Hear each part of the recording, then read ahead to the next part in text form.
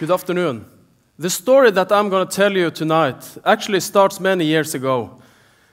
It started right after the Second World War in London, and it's about the London buses. And at that time, the London buses were equipped with two types of employees. One employee were sitting in the front of the bus, driving the bus around in the busy London traffic the whole day.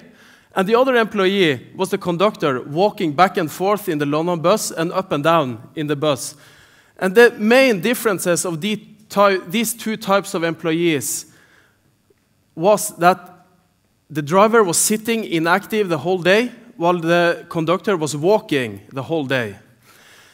There was a professor at that time in London called Jeremy Morris. And Jeremy Morris suspected that the driver was more sick and was dying sooner compared to the active conductor. So he started counting up the number of diseases and the number of deaths. And what he found is shown here. He found that the number of heart disease in the inactive driver was twice as high compared to the active conductors. But not only the number of heart disease, but also deaths from heart disease were 2 to 3 times higher in the inactive drivers compared to the active conductors.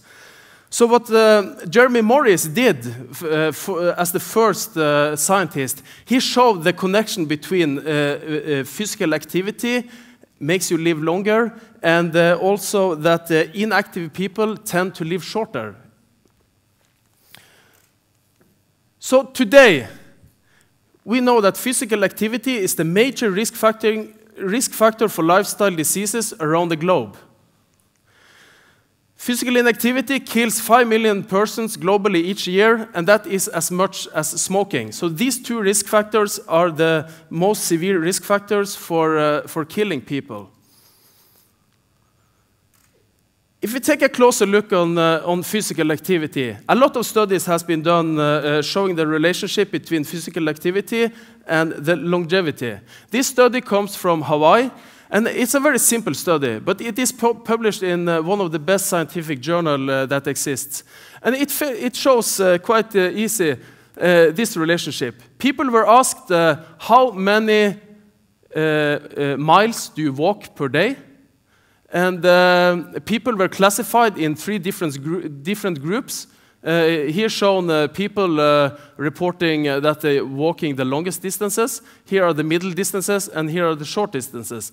And we see that the total mortality after 12 years in the group that were saying that they were walking longer distances is very, very much lower compared to the other 2 groups. A good effect of being physically active is that you improve your fitness level or your aerobic capacity. And aerobic capacity is best measured by measuring the oxygen uptake. And the oxygen uptake is best measured on a treadmill or on a bicycle. Put on a mask and see how much oxygen your body is able to consume during a progressive incremental test. And at the end, your body consumes a lot of oxygen, and you have to stop because you're exhausted. And the amount of oxygen your body can consume per minute is considered your maximal oxygen uptake. And what we know about the oxygen uptake is that your fitness level or your measured oxygen uptake is very closely related to risk factor clustering. So this is a study we have conducted in my group, and it shows measured oxygen uptake, and the individuals that have been participating in the study, they are classified in 4 fitness levels, and then we are counting up how many people in each group possess these risk factors. And we see that if you are classified being in the group of highest fitness, your chances of having these cardiovascular risk factors that we know are very determinant for giving you heart diseases later in life, they are much lower when your fitness level is highest. And the group that were possessing poorest fitness, they have a chances of having these cardiovascular risk factors 5 times as high as those in the highest fitness group. We also know that the measured fitness level is a very, very strong risk factor itself. The good thing, however, is that your fitness level is a modifiable risk factor. This study involving 10,000 persons was conducted in Dallas, in Texas, by Stephen Blair and his group. And they tested the aerobic capacity of 10,000 men. And they put the men in 2 different groups. Either you were classified as unfit or fit. And 5 years after, they repeated the testing. And at this time, the participants were able to stay at their fitness level. For instance, stay in the unfit group or stay in the fit group. But the participants could also be reclassified in another fitness group. Say, going from fit to unfit, or from unfit to be classified as fit. And what they then did was to follow these persons for another 5 years and counting up the mortality. So, as this last figure shows, that the individual that were classified fit at both test occasions had less risk of dying in the following up period. And those that died the most were the people that were classified as unfit at both test occasions. But the good thing is that those individuals that choose to go from an unfit to a fit fitness level reduce their risk of dying by 50%. So these studies I've shown you now, they have contributed a lot so that the World Health Organization can say that you should do 30 minutes every day of moderate intensity physical activity, because that will improve your health and help you live a long and healthy life. So how many do this? According to the numbers from the Norwegian Institute of Public Health, only 20% of us is active, according to the advice from the World Health Organization. And the number is the same around the globe. So, an important question is, how can we improve this given our busy lives? I believe the answer is by high-intensity exercise. As this slide shows, or to present the slide a little bit more from the beginning, this is a study from Hawaii. It counts almost 500,000 people, and the people were asked, how many hours do you spend on physical exercise every day? And the people, they answered different. So some people were very active and some were not so active. And as the slide shows here, those reporting a higher number or longer duration of physical activity every day, they have a reduction in their mortality rate that are increasing.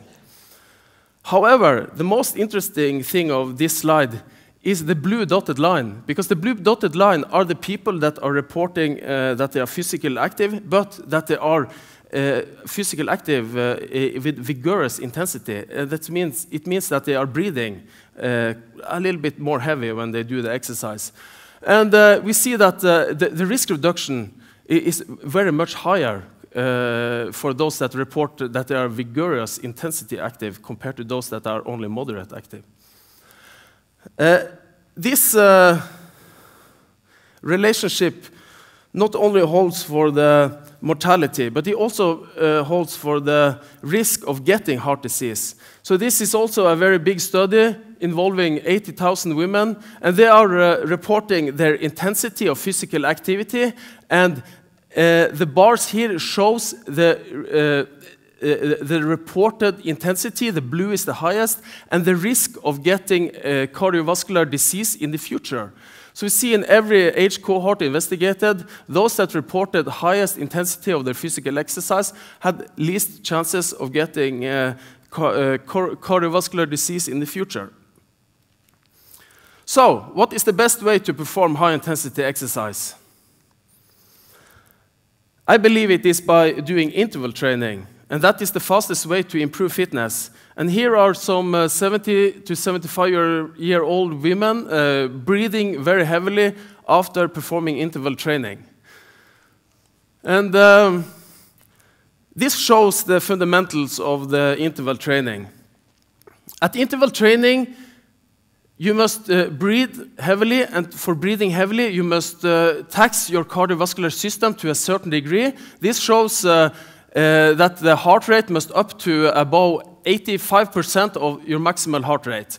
And as you can see here, this individual have repeated 4 intervals at this heart rate, and the heart rate or the work bouts are interrupted by 2 to 3 minutes with lighter exercise, where you rest so that you can be able to work hard again for another 4 minutes. We have performed high-intensity interval training not only in humans but also in rats.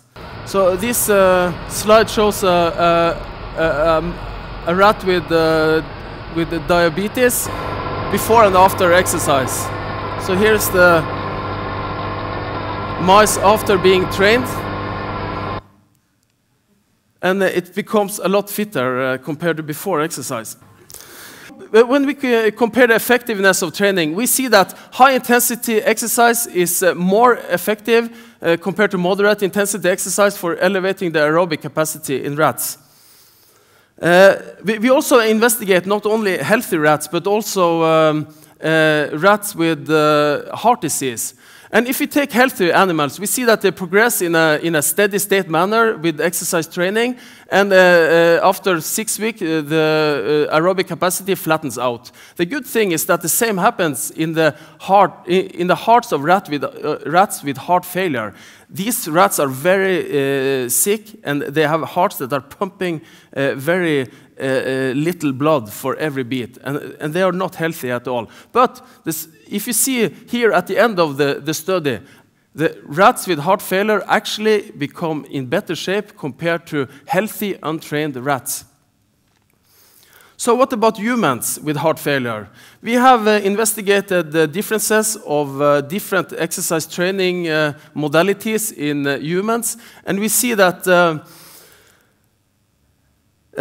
if we compare high to moderate intensity exercise, 12 weeks of training in older people around 75 years old with heart failure, we see this effect on the aerobic capacity. The interval training group working at high intensity for 12 weeks, they improved their aerobic capacity with almost 50%, while we saw a small increment in those training at moderate intensity. And the things that were nicest with this study was that the elderly men reported that they were able now to go shopping, to clean their apartments, to play with their grandchildren, and they had no chance of doing that before. So this type of exercise really made these persons become fitter and healthier. So in every patient's group, we have been investigated, ranging from the sickest patients, the heart failure patients, to the coronary artery disease patients and the metabolic syndrome patients, and up to the healthy one. When we are comparing the effectiveness of moderate exercise to high-intensity exercise, we see that the high-intensity exercise is more effective to become quicker fit compared to moderate intensity exercise. And we think this is the relationship. We think that if you consider exercise intensity as a continuum from inactivity at the one end and very active and very intensive exercise at the other end, we see that the muscle cells, they start contracting in more. They contract, you have larger contractions and faster relaxations after high-intensity exercise compared to moderate-intensity exercise. And we also have cell dimensions that grow larger in a physiological good manner, making the cells become longer. This will lead to a higher cardiac output. It means that the amount of blood that the heart is pumping out per minute is increasing, and eventually the aerobic capacity improves more after high-intensity exercise. So where can you start? If you go to our website, you will find all the information you need regarding this type of training. Obesity and low aerobic fitness are currently a major threat to... Here we have interval training guides. We have answer of all the questions that you might have for becoming fitter. We also have your heart rate calculator helping you to find your right pulse that you need to have when you do the interval training. And we also have a fitness calculator where you can calculate how fit you are without have to test your aerobic capacity on a treadmill. This is much easier. You don't have to breathe at all. So here you can have your fitness number and your fitness age. So the take-home message I want to give you tonight is that nobody can go back and start a new beginning, but anyone can start today and make a new ending. Thank you very much.